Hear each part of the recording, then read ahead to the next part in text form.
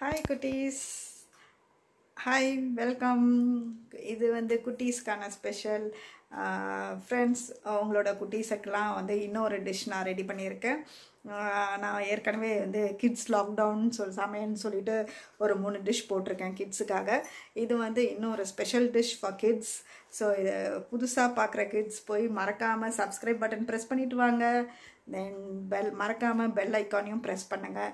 தென் குட்டீஸ், இன்னொன்று சொல்ல விரும்புகிறேன். இது வந்து ஒரு சர்ப்ரைசிங்காக உங்கள் மம்மி டாடிக்கு செஞ்சு கொடுங்க. இது ரொம்ப நல்லாயிருக்கும். உங்களுக்கும் ரொம்ப பிடிக்கும். நீங்கள் என்ஜாய் பண்ணலாம். இப்போ லாக்டவுன் பீரியடில் யார் யாருக்கெல்லாம் பர்த்டே வருதோ அவங்கெல்லாம் கேக் இல்லையேன்னு கஷ்டப்பட வேண்டாம், நீங்களே பண்ணிக்கலாம். ஸோ இன்றைக்கி நம்ம பண்ண போகிறது ஸ்பெஷல் வீட் கேக். ஸோ இது வந்து பார்த்திங்கன்னா இதில் வந்து no maida, no white sugar and no butter, so and no microwave also. So microwave இல்லாதவங்க கூட ஈஸியாக கேக் வீட்லேயே பண்ணலாம். ஓகேங்களா? ஸோ வித்தவுட் நோ மைதா, no butter, no white sugar, no microwave, no electric Peter also, எதுவுமே இல்லாமல் நம்ம ஒரு கேக் பண்ண போகிறோம். அது எப்படின்றத பாருங்கள், நீங்களே அசந்து போவீங்க. Easy method. இனிமேல் வாரத்துக்கு 2 டைம்ஸ் நீங்களே வீட்டில் பண்ணிடுவீங்க. ஏன்னா அது ஹெல்த் வைஸ் கூட ரொம்ப நல்லது.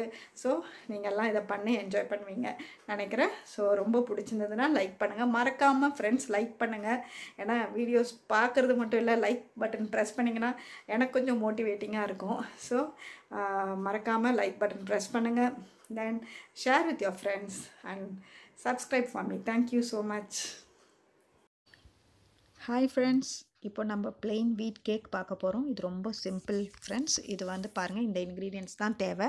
இந்த இன்க்ரீடியன்ட்ஸில் பாருங்கள், ஃபஸ்ட்டு வந்து வீட் ஃப்ளார் வந்து 1 கப் எடுத்திருக்கேன். அதுக்கப்புறம் பாருங்கள், கர்டு வந்து 3/4 கப்பு, 3/4 ஆஃப் த கப் எடுத்திருக்கேன். அதுக்கப்புறம் ஜாகரி வந்து 1 கப்பு ஈக்குவல் டு வீட் ஃப்ளார் எவ்வளோ எடுக்கிறோமோ அதே அளவு எடுக்கணும். டூட்டி ஃப்ரூட்டி ஒரு 2 டேபிள் ஸ்பூன் எடுத்திருக்கேன். அப்புறம் பேக்கிங் சோடா 1 டீஸ்பூன், அப்புறம் பேக்கிங் பவுடர் 1 டீஸ்பூன் எடுக்க போகிறேன். தென் வெண்ணிலா எசன்ஸ். இது மட்டும்தான் ஃப்ரெண்ட்ஸ் தேவை. இது ரொம்ப ஈஸி. இது ஒரு பெரிய பவுல் எடுத்துக்கணும். எடுத்துகிட்டு ஃபஸ்ட்டு வந்து ஜாகரியை வந்து போடணும். ஜாகரியை போட்டுட்டு நல்லா லம்ப்ஸ்லாம் இல்லாமல், கட்டி முட்டிலாம் இல்லாமல் நம்ம நல்லா உடச்சி விடணும். இங்கே பாருங்கள், நல்லா உடச்சி விட்றேன் ஃப்ரெண்ட்ஸ். இது வந்து இந்த கேக்கில் பார்த்தீங்கன்னா நான் வந்து ஒயிட் சுகர் யூஸ் பண்ணலை, நான் ப்ரௌன் சுகர் தான் யூஸ் பண்ணுறேன், ஜாகரி தான் யூஸ் பண்ணுறேன்.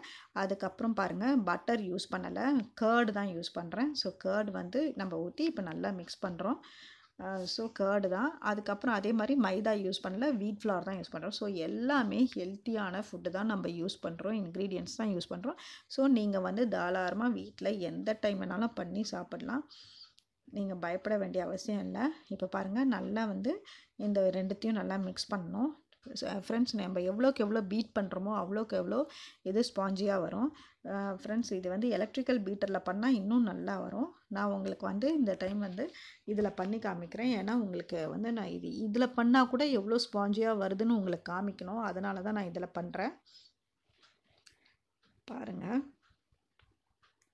இந்த பிளெண்டரில் நான் பண்ணும்போதே எவ்வளோ ஸ்பாஞ்சியாக வருதுன்னு நீங்கள் ஃபைனல் ப்ராடக்ட் பார்ப்பீங்க. அவ்வளோ அழகாக வரும். ஆனால் அதுக்கு ரீசன் வந்து நம்ம எவ்வளோக்கு எவ்வளோ பீட் பண்ணுறோமோ. நம்ம பாருங்கள், நல்லா பீட் பண்ணுறதுல தான் இருக்குது. அதே மாதிரி ஃப்ரெண்ட்ஸ், பீட் பண்ணும்போது ஒரே டைரெக்ஷனில் சுற்றுங்க, கிளாக் வைஸ் டைரெக்ஷன்லேயே சுற்றுங்க. மாற்றி மாற்றி வேறு இதில் சுற்றக்கூடாது, ஒரே டைரெக்ஷனில் சுற்றணும். நெக்ஸ்ட்டு பாருங்கள், நான் வந்து இந்த சேவிங் இதை வச்சுட்டு வீட் ஃப்ளாரை வந்து இதில் தான் கொட்டணும். இதில் கொட்டி நம்ம வந்து பண்ணணும். ஏன்னா பவுடராக நம்மளுக்கு வந்து லம்ஸ் கட்டி இல்லாமல் வர்றதுக்காக நம்ம இதில் கொட்டி நல்லா சீவ் பண்ணணும். பாருங்கள், நான் எப்படி பண்ணுறேன் பாருங்கள். இந்த மாதிரி பண்ணும்போது நம்மளுக்கு பவுடராக வந்து வீட் ஃப்ளார் கொட்டும். ஸோ அது நல்லா பண்ணிடணும். அதுக்கப்புறம் பாருங்கள் ஃப்ரெண்ட்ஸ், நம்ம வீட் ஃப்ளாரில் செய்யும் போது கொஞ்சம் எசன்ஸ் வந்து கொஞ்சம் தூக்கலாக போட்டுக்கோங்க, கொஞ்சம் ஒரு ஃபியூ ட்ராப்ஸ் அதிகமாக போட்டுக்கோங்க. ஏன்னா மைதா விட வீட்டோட ஸ்மெல் வராமல் இருக்கிறதுக்காக. நெக்ஸ்ட் வந்து பாருங்கள், பேக்கிங் சோடா வந்து நான் 1 ஸ்பூன் போடுறேன். அதுக்கப்புறம் பாருங்கள், நெக்ஸ்ட்டு பேக்கிங் பவுடரையும் வந்து நான் வந்து கொஞ்சம் போடுவேன். இது வந்து நீங்கள் வந்து ஸ்பூன் வச்சு மெஷர் பண்ணி போடுங்க. எனக்கு வந்து ப்ராக்டிஸ் இருக்கிறதால நான் வந்து இப்படியே போடுறேன். பட் நீங்கள் வந்து ஸ்பூன் வச்சு போடுங்க. நெக்ஸ்ட் இதை வந்து ஃபுல்லாக எல்லாமே நல்லா மிக்ஸ் பண்ணணும். இந்த பேக்கிங் பவுடர் பேக்கிங் சோடாலாம் நல்லா மிக்ஸ் ஆகிற அளவுக்கு நல்லா பார்க்குறேங்க, நல்லா பிளெண்ட் பண்ணுறேன். இப்போ நம்ம பிளெண்ட் பண்ணும்போது திக்காகும்போது என்ன ஆகும்னா நம்மளுக்கு வந்து கன்சிஸ்டன்சி வந்து சாஃப்டாக இருக்கணும். அப்போ தான் கேக்கும் நல்லா வரும். ஸோ நம்ம இப்போ அடுத்தது பால் வந்து கொஞ்சம் ஊற்றுவோம். பால் ஊற்றினா தான் அந்த கன்சிஸ்டன்சி கரெக்டாக வரும். இல்லைனா இவ்வளோ திக்காக இருக்குது பாருங்கள். இப்போ பால் ஊற்றுறேன். பால் ஊற்றிட்டு மிக்ஸ் பண்ணுறேன். பால் பத்தலைன்னா நம்ம இன்னும் ஊற்றணும் ஃப்ரெண்ட்ஸ். இன்னும் கொஞ்சம் இதுவும் கொஞ்சம் திக்காக தான் இருக்குது. இன்னும் நம்ம கொஞ்சம் பால் ஊற்றிட்டு நான் ஊற்றினோன்னே கொஞ்சம் உங்களுக்கு சாஃப்டாக வந்துடும். இப்போ பாருங்கள். நெக்ஸ்ட்டு வந்து நம்ம வெண்ணிலா எசன்ஸ் வந்து ஃபியூ ட்ராப்ஸ் ஊற்றணும். நம்ம மைதாவில் பண்ணுற கேக்கை விட வீட் ஃப்ளாருக்கு கொஞ்சம் அதிகமாக தான் ஊற்றணும். ஏன்னா அப்போ தான் அந்த வீட் ஸ்மெல் வராமல் இருக்கும் கேக்கில்.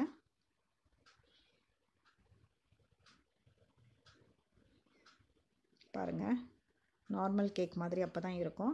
ஸோ நெக்ஸ்ட் வந்து பாருங்கள், நான் இன்னும் கொஞ்சம் பால் ஊற்றிருக்கேன், திக்னஸ் இருக்குன்ட்டு பாருங்கள். இப்போ நல்லா பிளெண்ட் பண்ணுறேன். So now the batter is ready.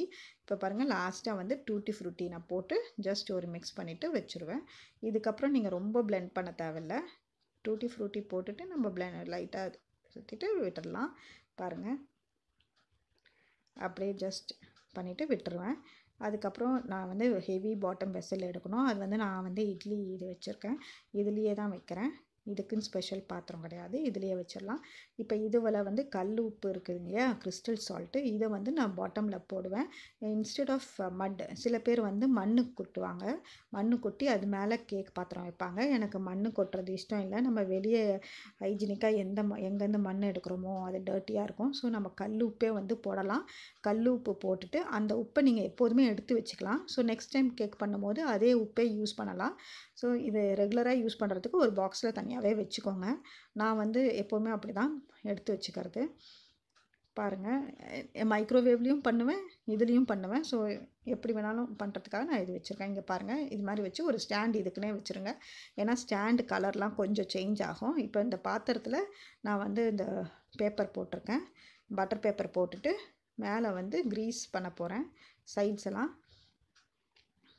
Friends, சைட்ஸை grease பண்ணால் தான் உங்களுக்கு வந்து கேக் வந்து உடையாமல் அழகாக நமக்கு கீழே விழும்.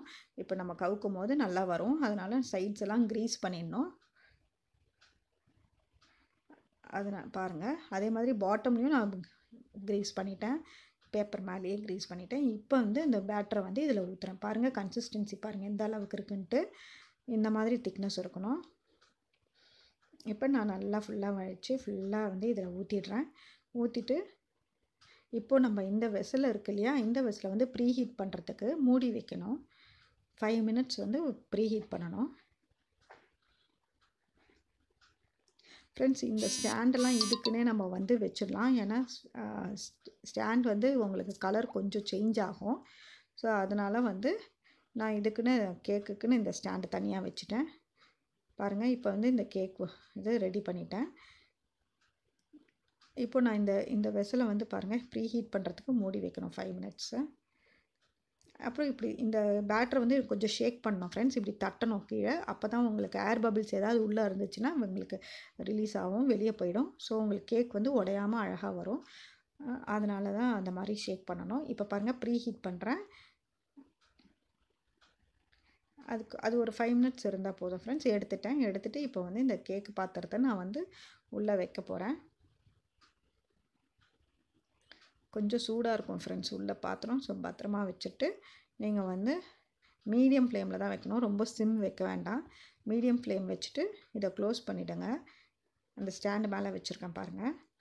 வச்சுட்டு மூடிட்டிங்கன்னா உங்களுக்கு அழகான கேக்கு, ஸ்பாஞ்சி கேக் வீட்டில் கமன்னு வாசனை வரும்.